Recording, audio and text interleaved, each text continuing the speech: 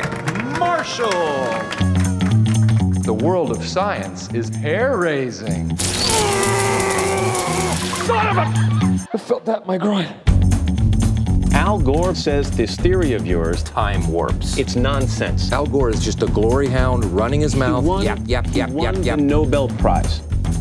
Hi, I'm Lou Lumnick, chief film critic of the New York Post, here with a review of Land of the Lost.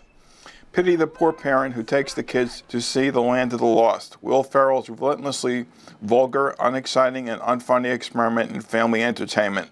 Said parent will get to cringe when Ferrell sticks his hands down his pants to pleasure himself and, while under the influence, contemplates kissing a half-man, half-ape who in another scene repeatedly fondles Anna Friel's breasts. It's hard to imagine exactly who is the audience for this $100 million plus fiasco, which is nominally based on the Kroll Brothers 70s TV series. It's too smutty for kids and too stupid for anyone else, with a long sequence devoted to Ferrell dousing himself with dinosaur urine.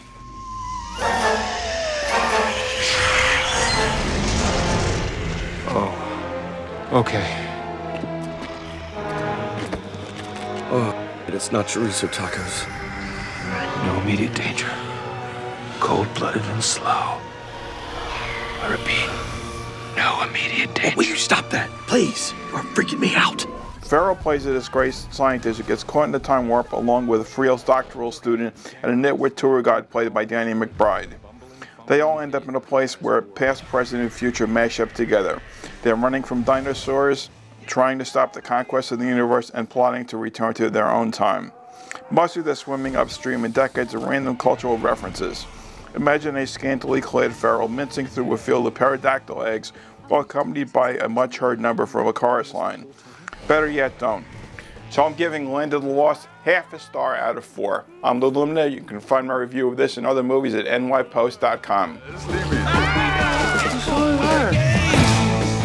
He's incapable of rapid course correction! Try running a serpentine pattern! Serpentine!